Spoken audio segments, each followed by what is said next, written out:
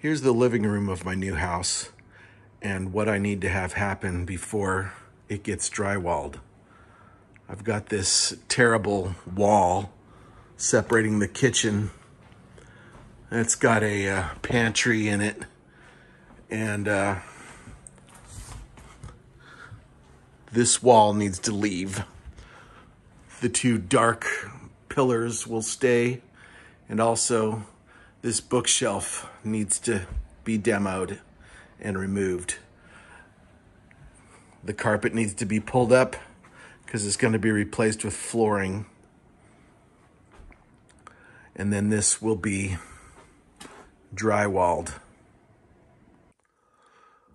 Also in the living room, I've got a thermostat on this wall that needs to be removed and a light that goes to the fixture here. The thermostat needs to be relocated to the hallway. And any outlets, maybe that outlet could be moved to the floor. There's an outlet there also that could be put on the wall. This is the studio or / master bedroom. The door was relocated from here to here because I'm going to have my desk here against this wall. I'm going to have this room drywalled, but I need this door removed so it can be drywalled over. So maybe a beam in there. And also the carpet removed in this room in preparation for it being drywalled. So standing in the bathroom looking into the studio, this is the door that needs to be replaced by a wall.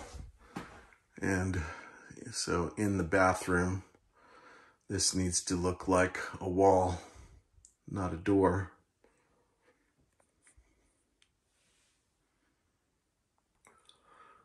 Longer term project, this window doesn't open at all. And this vent doesn't work at all. Needs to work. So I don't know if you can get this window to open or if it needs to be replaced.